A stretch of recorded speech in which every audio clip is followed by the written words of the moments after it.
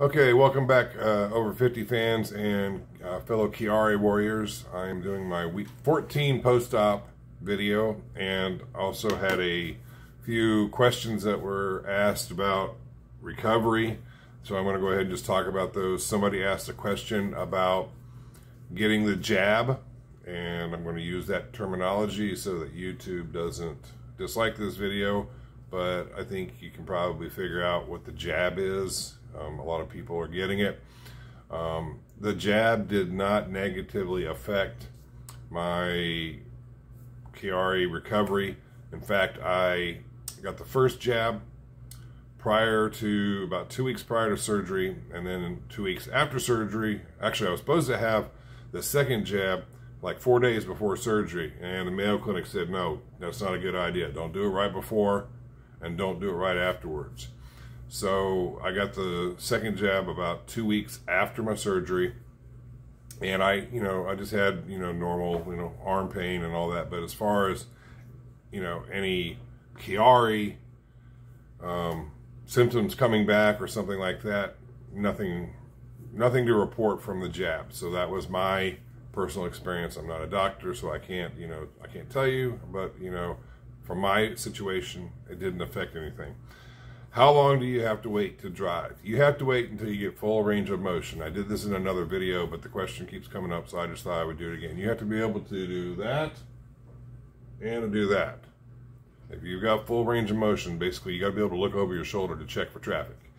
If you can do that, you can drive. If that's 4 weeks, it might be 4 weeks. Some people that are in their 30s or late 20s, early 30s that have the surgery, they might be behind the wheel in 4 weeks.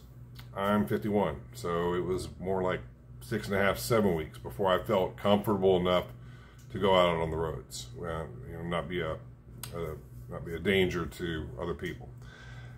Walking post-op, you need to try to get up, you need to try to get around, you need to try to walk as much as possible. I know it's not going to be easy, you're going to be in a lot of pain. I've been there, okay? Been there, done that. What I would suggest doing is you need to first off have caretakers or caregivers that are there to help you full time. Okay, you're going to need them, you're going to need to rely on them.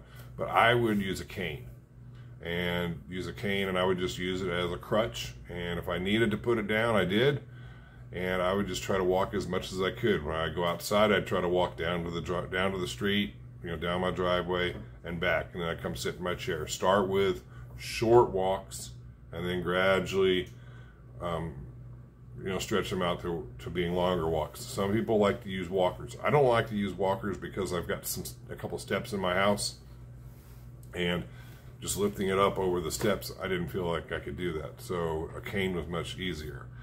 Finally, the constipation. If you are constipated, you are not going to want to try, that's going to make going to the restroom is going to be an issue, because anytime you strain, cough, sneeze, or something like that after surgery, you get like a nagging headache right here. It feels like someone's taking up a hammer and popping you in the head.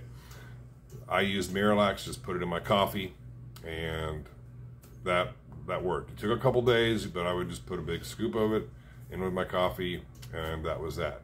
So right now, I'm going to show you my scar. This is 14 weeks out of post-op. My son's going to take over the camera here, so hopefully we get this done. But you can see the scar, and it's healing quite well.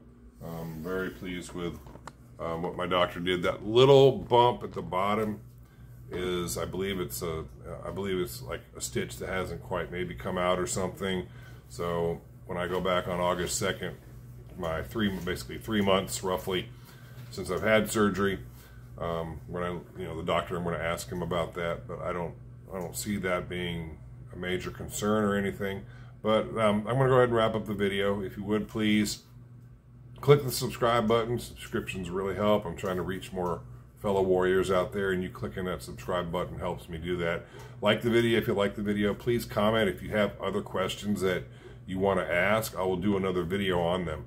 It's hard for me to know what questions everybody has. I'm on several Chiari message boards on Facebook, and a lot of people ask questions there, so that's where I pull them to my videos. But if you would like to do that in the comment section, that would be great. Please share this video with your friends out there, And until next week, when it's week 15, I hope you guys are all safe and take care.